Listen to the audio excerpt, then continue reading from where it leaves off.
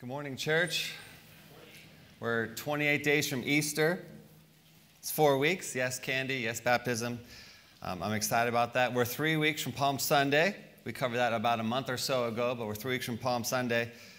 And we are having our first Good Friday service in over a decade, which is amazing. I'd like to encourage you with something. It ties into our passage today, in my opinion. I'd like to encourage you with something.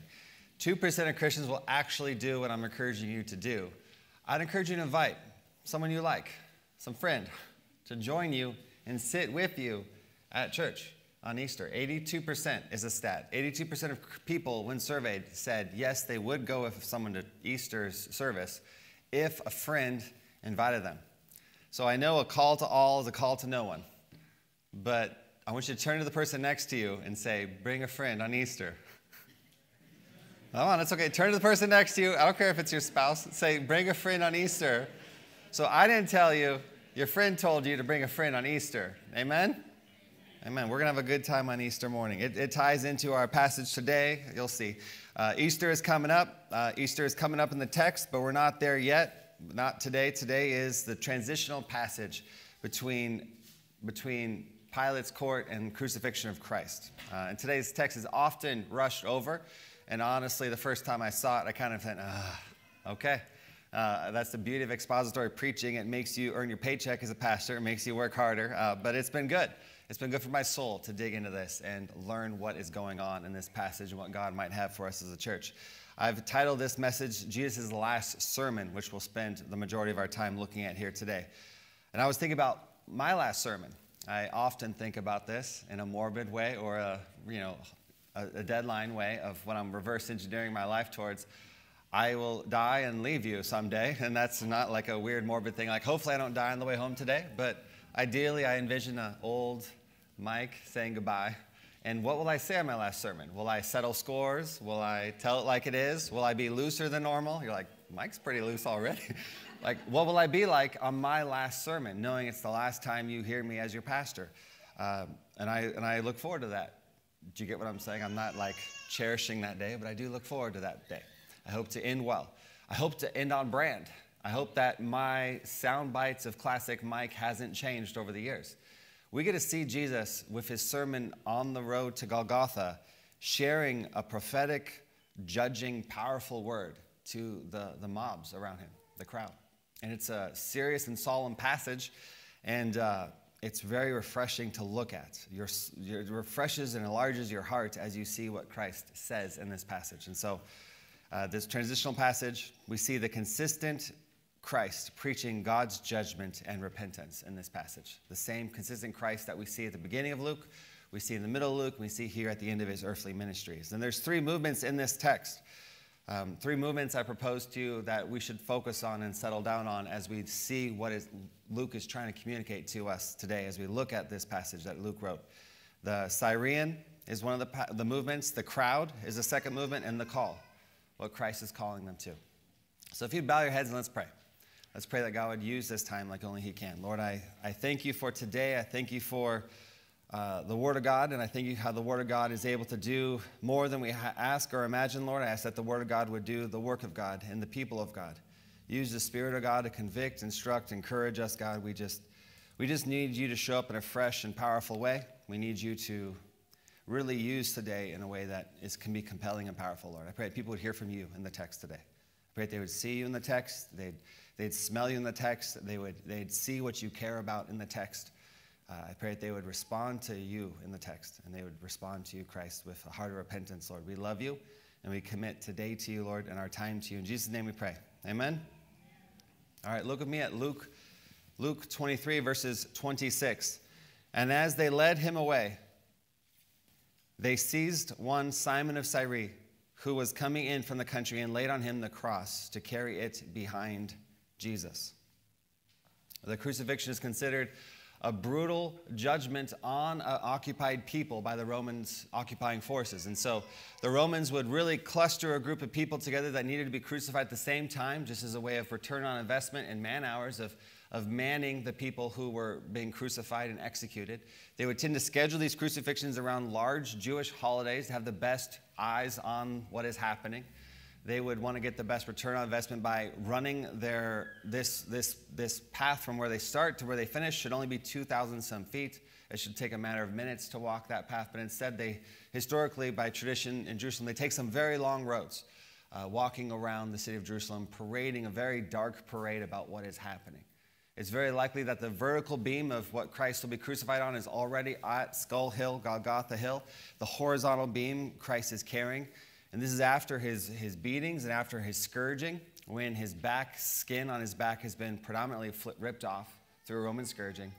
His neck, his shoulders, his lower back has been just throttled through Roman scourging, a whip that would rip pieces of skin off a prisoner's back. And usually scourging would start the bleeding out process for many prisoners as they're going to their execution. It was a brutal, solemn time. You can walk this road in Jerusalem. It's called the Via Dolorosa. You can walk this road in Jerusalem. There's 14 different movements of Christ carrying the cross and when he fell and what supposedly allegedly happened along that road, which is not in the scripture. But this is the way of sorrow, the Via Dolorosa, and it is a real thing that happened. And Christ walked through on our behalf towards Golgotha. So in this setting, let's envision around 9-ish in the morning. And he's en route to Golgotha, carrying his cross in this dark parade. It should have only taken a few moments, but instead Christ is taking his final steps. His final steps here on his mission on earth of 3 years of fruitful ministry, of preaching and teaching about the things of God to the nation of Israel. He's taking his final steps on earth of the last hours, his last minutes, his last words on the road to Golgotha, Skull Hill. And in reality, this began long before time began. This began in eternity when this all began.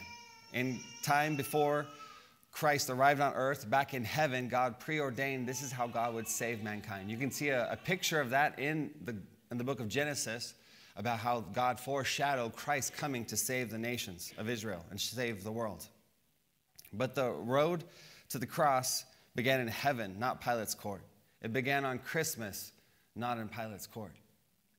On the road to the cross, we meet many different characters. We meet murderers, strangers. We meet people weeping, curious crowds, companion criminals. We see all sorts of different people on the way to the cross. Usually, people carry their own cross, but because of the strain and the stress and the physical torment that Christ has been through the previous evening, he's running out of stamina. He's running out of strength to carry the cross. And this brings us to our first person I'd like you to focus your attention to on verse 26, the Syrian. And in this man's short account of what he did and what we see elsewhere in Scripture, the Syrian responded to the consistent Christ preaching God's judgment and repentance. He responded to Christ. I propose to you he did. He came from a northern Libya city with 100,000 Jews, historians will tell us, lived in that city in northern Libya.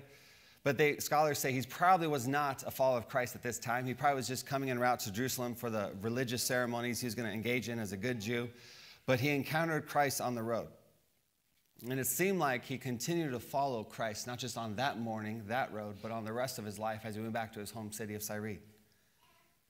Not much is known about him, but he's called to carry Christ's cross a portion of the way to Golgotha Hill. Mark's account in Mark 15:21 and Romans 15:21 and Romans 16:13, we hear about Simon of Cyrene's sons, who became prominent leaders in a church in the city of Cyrene. We hear about Paul referencing the wife of Cyrene, Simon of Cyrene, as like a mother in the faith to him. If you want to pull on this thread of Simon of Cyrene throughout church history and or the Bible, you'll see how it seems like a gospel-believing church grew up in that city of northern Libya. And they sent out missionaries to support preachers to support their church in Antioch. And the church in Antioch sent out Paul on his missionary journey. What I found amazing as I continued to go down that thread, pull on that thread about what seemed like a random moment in this person's life, walking to not encounter Christ, and he encounters Christ. He encounters this dark parade, he encounters all that's going on. That random moment, I challenge you, is not random because of the strategic, brilliant hand of God is at play. And God doesn't do random. God does repentance. And this man responded to Christ on the road. He just figuratively and I believe spiritually continued to follow Christ the rest of his life. And he saw with the best, most intimate view of what was happening as Christ spoke out the following passage to these people. The crowd and Christ's call to the crowd and how they respond or did not respond, Simon of Cyrene saw. He saw the consistent Christ preaching God's judgment and repentance for the nation of Israel. If I want to take this main point, we see a consistent Christ preaching God's judgment and repentance, and de-church it for you for a moment. I think of that Head & Shoulders commercial. Troy Polamalu and that other quarterback, how he's never not working. It seems like Christ is never not working when he's in the text, speaking and preaching about God's coming judgment, how the men and women need to respond to the judgment of God through repentance in him. And Christ is literally walking out what they need to believe in and repent from and put their trust in. God's providential hand, his purposes are prevailing. The enemies of God did not win, and God is continuing to play out his plan just like he prefers and desires to do among men and women. But whatever little part of the kingdom of God you think you're writing, God doesn't do random. He does repentant. And if you're a repentant person, you can be a skilled story part of God's story, how he is building his kingdom here on men. God is writing a grand, bold, beautiful, redemptive plan of mankind. And God isn't random with God, and repentance isn't random with God. And God will use the little we have to offer, the little gestures we can show that we're trying to serve and love and support the cause of Christ in profound ways. I do get choked up at times, especially when talking about my family. My wife is a 12-year-old girl. She was born in Des Moines, grew up in Lincoln and Omaha most of her life, and her family was flying out to Korea to visit some family. And a college girl, sitting next to my wife as a 12-year-old girl, spent hours sharing the gospel with my wife. And then I continued a relationship for years of her writing letters to my wife. My wife responded in repentance several years later. But God uses the random efforts we have, the random things we try to do to serve Christ, to be found faithful, God uses. God does repentant.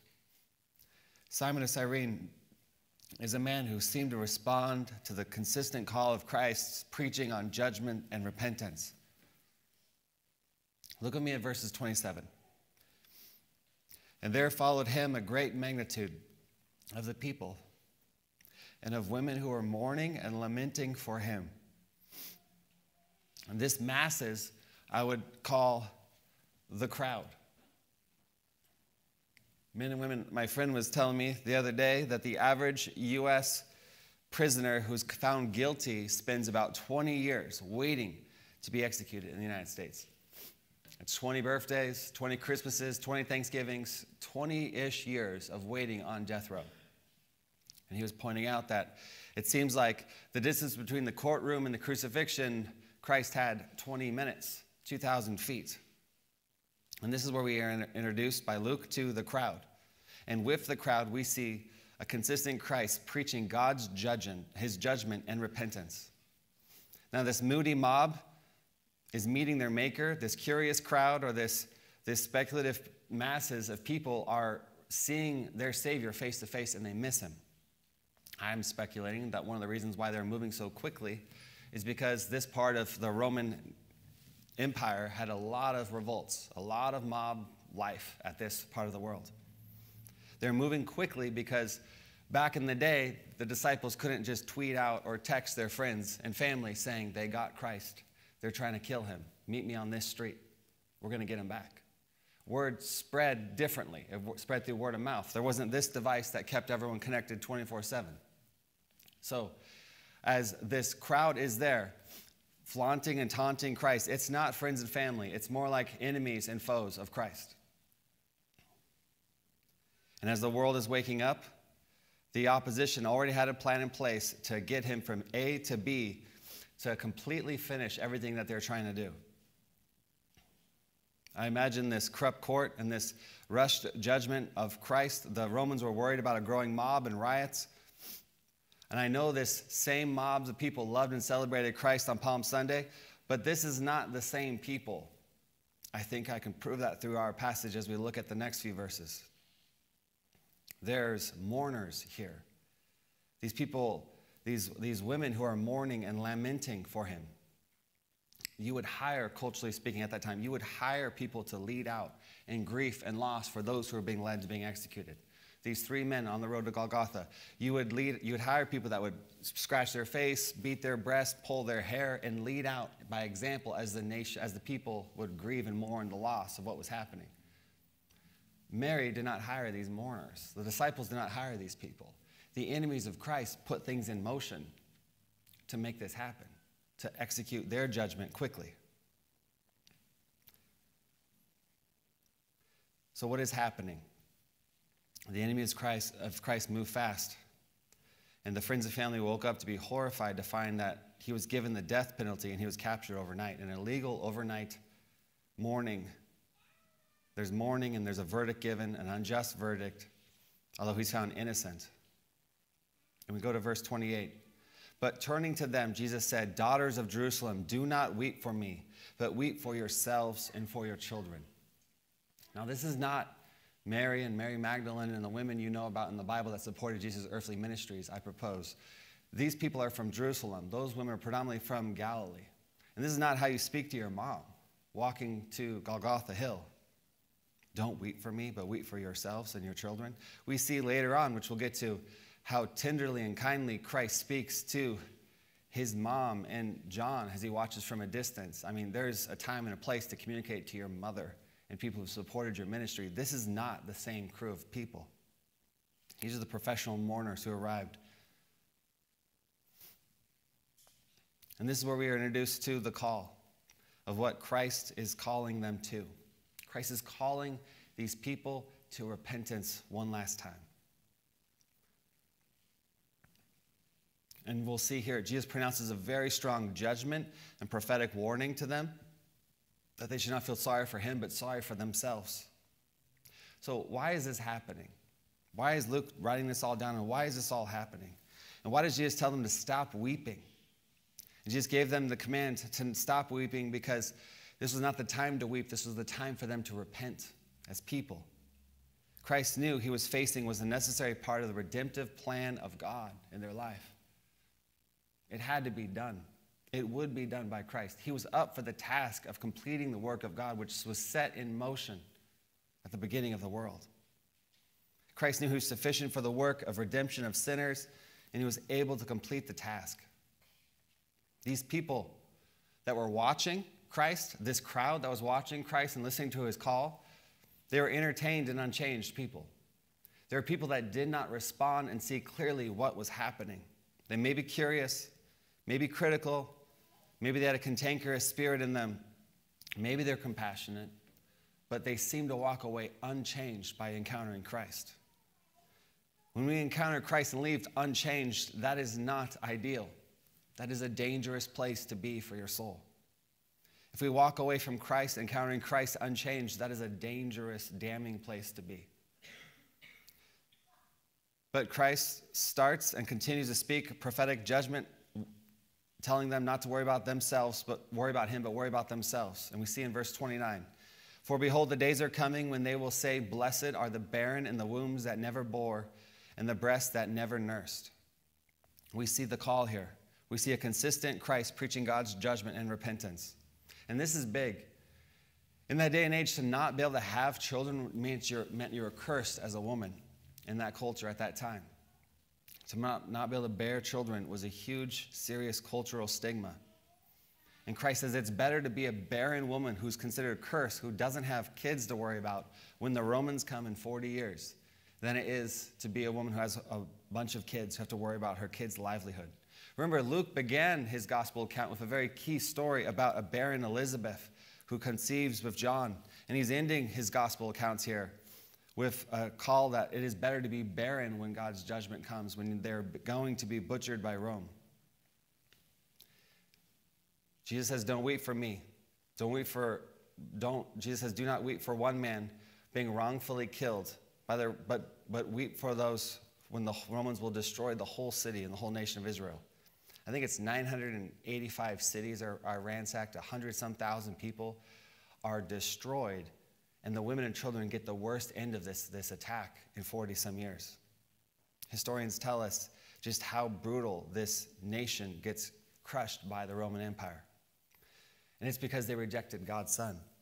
They rejected Christ. They rejected and missed their Messiah, their Savior. Luke 19, we saw this a few months ago. Luke 19, verses 41, Jesus talks about the coming judgment. Luke 19, 41, he says, when he drew near and saw the city, he, this is Christ, wept over it, saying, what would that you, even you, had known on this day the things that make for peace, but now they are hidden from your eyes. For the days are coming upon you when your enemies will set up a barricade around you and surround you and hem you in on every side and tear you down to the ground, you and your children within you. And they will not leave one stone upon another in you because you did not know the time of your visitation. They encountered Christ and they missed Christ. Look with me at verses 30. And they will begin to say to the mountains, fall on us, and to the hills, cover us. So Jesus is quoting Hosea 10:8. He changes the word slightly. But the Assyrians is an occupying force in Hosea's time, and they decimate the Jewish people. They just ransack them in a very brutal setting. And Jesus is referencing God's judgment on them that'll come in AD 70 when the Roman Empire destroys hundreds of thousands of their nations, men and women, slaughtering and scattering them everywhere. And it's going to be so bad that they're going to ask for the mountains to fall on them, the hills to cover them. They become suicidal to avoid the destruction and pain of seeing their women and children killed, running for their lives. That's what happened in Hosea's day. That's what happened in Christ saying will happen in their day. And that same phrase you'll see in Revelation 6:16, at the end of the world as we know it. When our world that rejects Christ, how they respond when they see the coming wrath of God. Revelation 6:16 uses that same phrase, calling to the mountains and the rocks, fall on us and hide us from the face of him who is seated on the throne and from the wrath of the Lamb. The wrath of the Lamb is Christ. I hope you see the single-minded focusedness of Christ preaching God's judgment and repentance to people. The beginning and middle and end of his time, his ministry here on earth. Look at me at verses 31. For if they do these things when the wood is green, what will happen when it is dry? Jesus is quoting a proverb of their day, meaning if this is what happens to an innocent man in times of peace, what do you think will happen to guilty men in times of war? Jesus is likening himself to the green tree in this unbelieving nation of Israel as the dry branch. But there's an invitation of Christ here in this passage. And it shifts to judgment first and repentance second. And the crowd did not believe in Christ. They did not respond to the call of Christ to receive forgiveness. Instead, they received wrath because they rejected the judgments of God. The judgment of God is coming for them. And they see it 40 years later. And the judgment of God is coming for all of us, the Bible says. That same warning we see in Luke 19, we see in Luke 21, we see in Luke 23, we see in Revelation 6. That same call of repentance for things that are coming that we need to repent of. You see a repentant pattern of preaching through Moses' ministry, Noah's ministry, the Jonah's ministry, the Old Testament prophets. All of them rally around responding to the reality that God is coming. And we need to respond to God now correctly.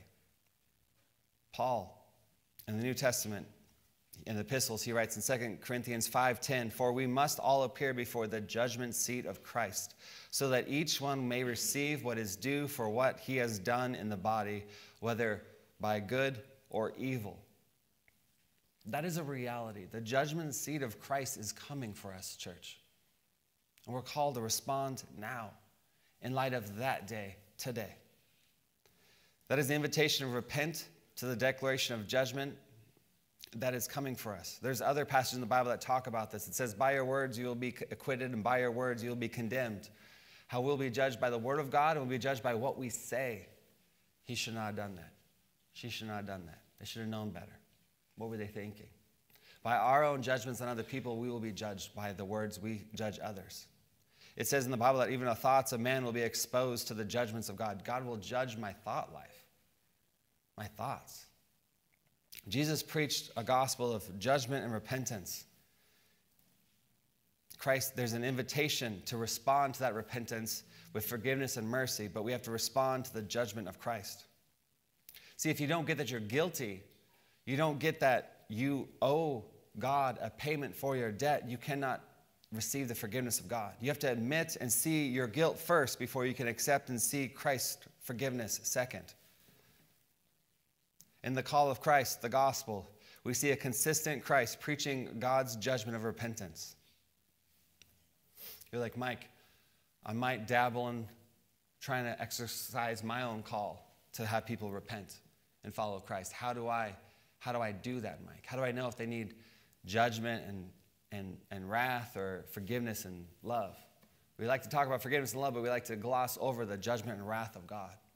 There's this evangelistic strategy to hold on to know what you're talking to and how you should talk to people, what's going on in their heart.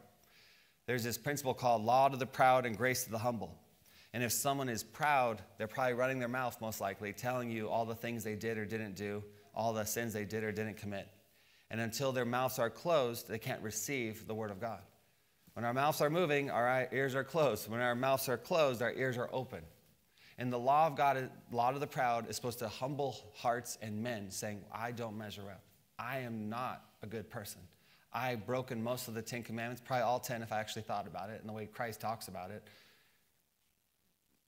And then when they're humbled by the word of God, then they can respond with the hope that Christ talks about, forgiveness and love and all that good stuff we all like to talk about. We gloss over the bad to get to the good.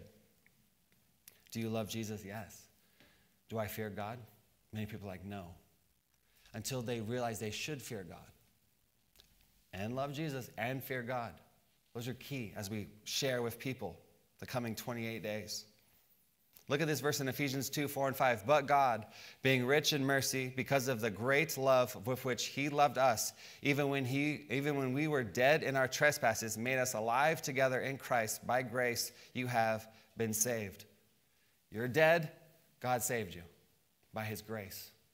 You're in the grave, well, there's grace for you. If you don't admit and understand you're in the grave and you're dead, there's no good news for dead people. You need to realize you're dead, and the only hope and path you have forward is through life in Christ.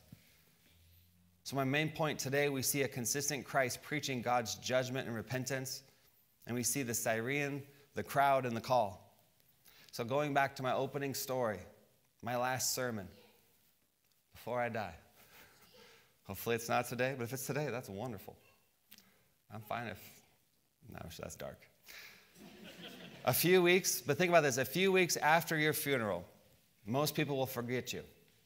I mean, there'll be seasonal times in your life, a birthday and an anniversary, a food that might remind them of you, but a few weeks after you die, most people will not remember you.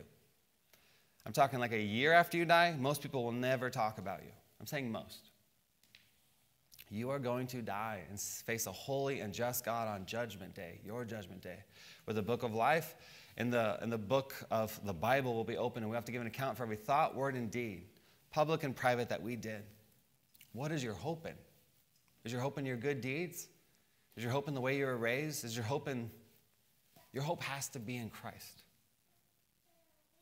And you will have no hope in Christ if you do not repent to the coming judgment that is rightfully due us. In today's passage, we see hostility will not save you, curiosity will not save you, sympathy will not save you. Only a resounding response to the judgment of God and repentance, surrendering to Christ, your Lord and Savior, will save you. Our call is to preach Christ, church. I know our culture preaches a gospel of ease, a gospel of options, a gospel of comfort, a gospel of entertainment. Christ preached a gospel of repentance and judgment. And we respond rightly to that judgment by repenting.